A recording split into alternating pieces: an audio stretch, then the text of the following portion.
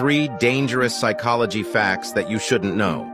Number 1 is for all you suckers with social anxiety. I have the cure for you. The way to reduce awkward silences is to simply ask people filler questions about themselves. It could be any question, really. This reason to this is humans as a species are just naturally self-absorbed creatures. We love to talk about ourselves. So when someone is asking questions about ourselves, we just genuinely think they're interested in us and believe they see value in us. Number 2, when you ask someone for a favor, make sure you use the word because.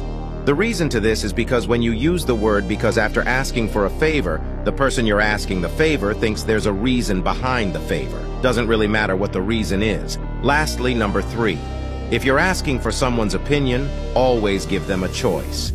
This eliminates any form of pressure that you may have put on someone. For example, if you're asking someone to do something for you, you can say, "Can you pick me up coffee or tea?"